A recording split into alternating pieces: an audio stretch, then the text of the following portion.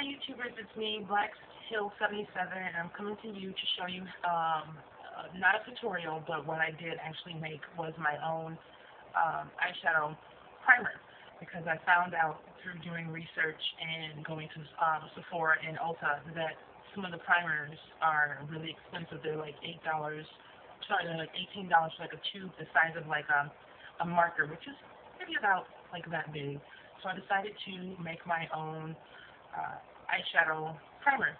So what I used was my Bare Minerals empty container from the Bare Minerals set, and it's just a pump action container. And what I filled it with was a third of the liquid foundation. You can use the color you want, but this is just Maybelline, some old foundation sitting around.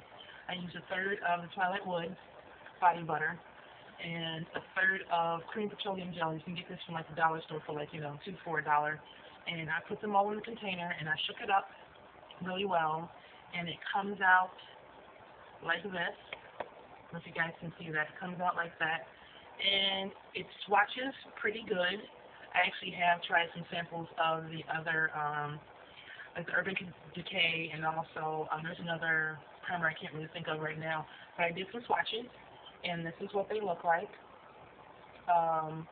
This side is just naked skin, this eyeshadow on naked skin, and this side is the primer that I made.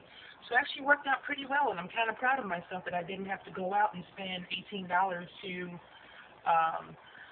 buy a primer for my eyeshadow, and I'm kind of excited about it. So if you guys have any comments, please write them below, and I hope you guys have a great night. Ciao.